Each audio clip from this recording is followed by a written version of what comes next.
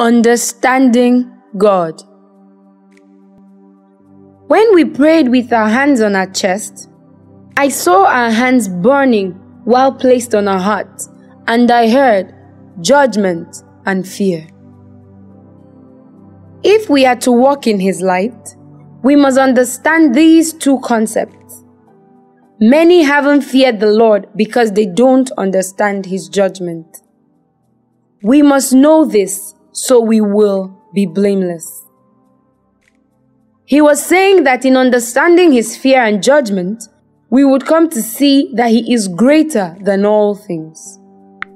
I got 1 John chapter 3 from verse 18 to 24 and Psalms chapter 19.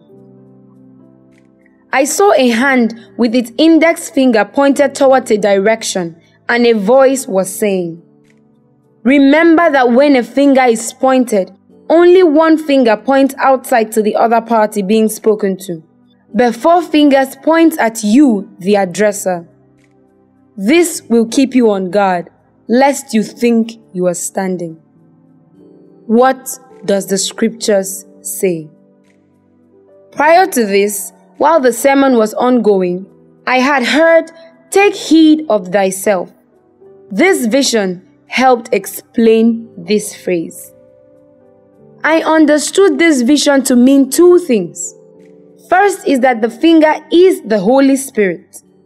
He was saying that in His manifestations, which will involve working and using us to reach to the rest of the world, we shouldn't forget to judge ourselves so we won't be judged with the rest of the world.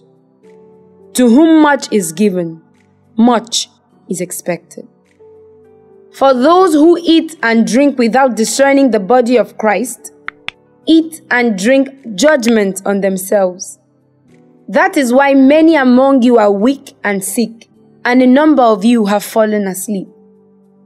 But if we were more discerning with regards to ourselves, we would not come under such judgment. Nevertheless, when we are judged in this way by the Lord, we are being disciplined so that we will not be finally condemned with the world.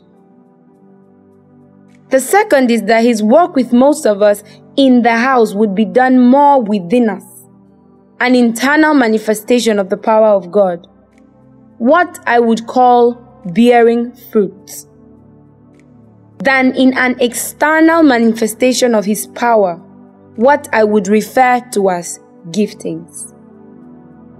I got 1 Peter chapter 1 verse 2. Who have been chosen according to the foreknowledge of God the Father through the sanctifying work of the Spirit, to be obedient to Jesus Christ and sprinkled with His blood. Grace and peace be yours in abundance. Also, these Bible passages have been coming to mind. 2 Corinthians chapter 6 and 2 Corinthians chapter 7 verse 1. The understanding I got from them is that we must prepare ourselves to house God. He is looking for a house. He wants to make us His home, His habitation, His dwelling place. Thus, we must be set apart in spirit, soul, and body for this sole purpose. It's a call to all who will pay the price. It's costly, he says, individually and collectively. Are you ready to house me? I also got Proverbs chapter 1 verse 23. Above all else, guard your heart, for it affects everything you do. Know it's all about Him, not about you. Serve accordingly with a pure heart. Then the song It's All About Him by Anita Wilson came to mind. 11th January 2019, Sister N.O., copyright Gamwatch.